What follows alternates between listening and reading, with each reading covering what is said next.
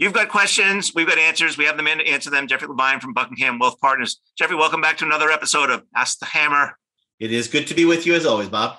It's good to have the Buckinghammer with us because I've got a question in my inbox. It goes like this. How should I go about deciding whether to leave my 401k with my former employer, roll it over into an IRA, or roll it over to my new employer's 401k? Ooh, this is a good question. In fact, this is probably one of the most common questions that I receive and advisors see on a regular basis. And I think it's also one of the questions that doesn't get the sort of respect it deserves. Oftentimes, people simply look at what are my investment choices in my current account and what are my investment choices elsewhere. And while that is certainly a major part of the decision of whether you should roll over or not, either leave it in the current plan or move it to an IRA, there's a lot that goes into it. In fact, there may be as many as 6 possible decisions to choose from, right? You could leave it in the plan. That is a choice to do nothing. You could roll it to a new plan if that's a possibility. You could roll it to an IRA.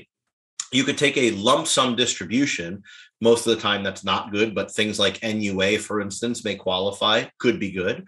You could do a Roth IRA conversion, and you could potentially do an in-plan Roth conversion. So we've got 6 different options that may be available, either in some combination or some cases, all of them to an individual, and they each have different benefits and drawbacks.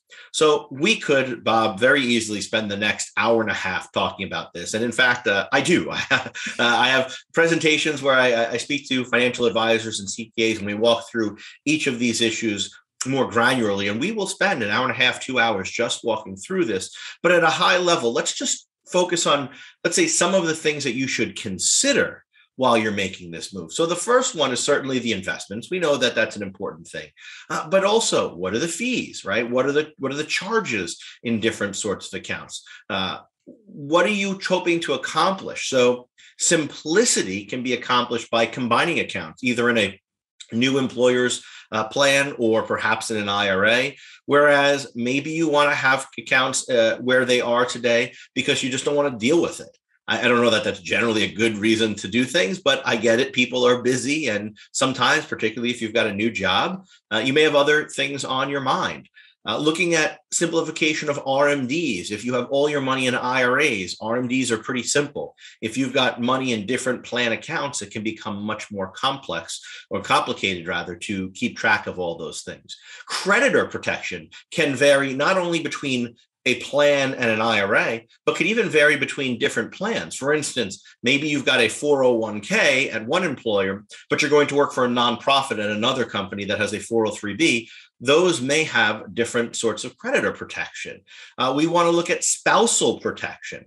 So in a 401k or an ERISA covered plan, spouses typically have certain rights that they may not have in other sorts of plans. So there are just a litany of issues. IRAs, you can't take a loan from. A plan you can.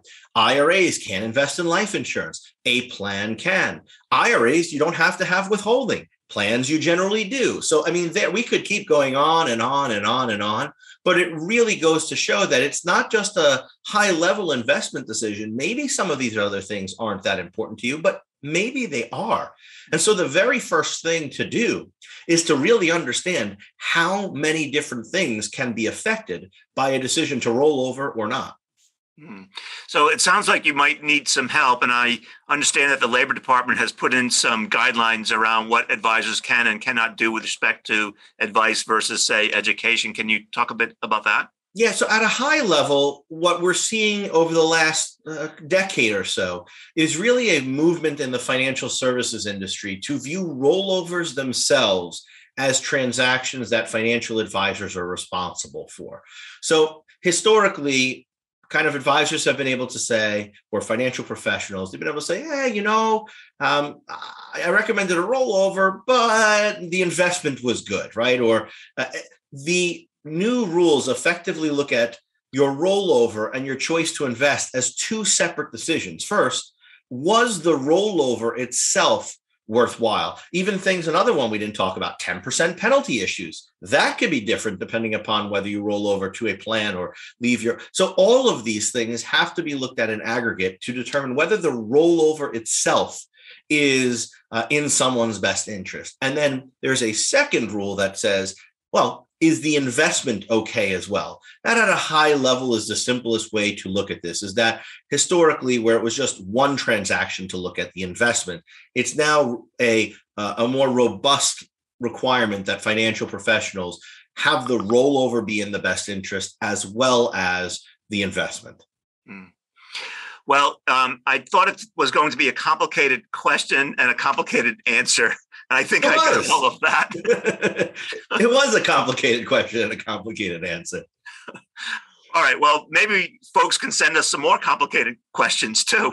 Well, yes, we love complicated questions. We love all questions, really. So if you've got one for Bob and I, give us a shout. Email us at askthehammer@buckinghamgroup.com. Again, that's askthehammer@buckinghamgroup.com. And Bob and I look forward to tackling your questions real soon.